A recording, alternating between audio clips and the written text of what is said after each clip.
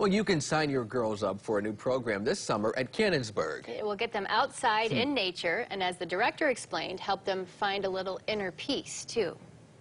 Go over the bridge into the magic woods. I love going in the magic woods. These are not just girls. You're going to watch out for rocks and roots. They're trail tigers. There we go. This is the first year, so brand new.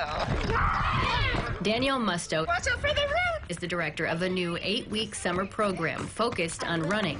Girls sometimes need a safe environment to really discuss issues that they're going on, with their families and with schools.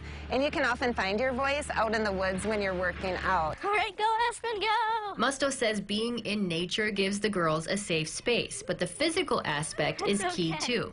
Pushing physical boundaries is so important because it builds your self-esteem. There's many times where you wonder, can I do that? And then when you do it, you feel like Superwoman. These girls all have different favorites out on the trails. There's a lot of uphills, and if there's uphill, that means you get to go downhill, and I like going downhill. I like it because it's not that loud. It's kind of peaceful. And there's just the birds. The sun, the fresh air. The trails were made for mountain biking. Despite not having wheels, the girls still take advantage of the terrain.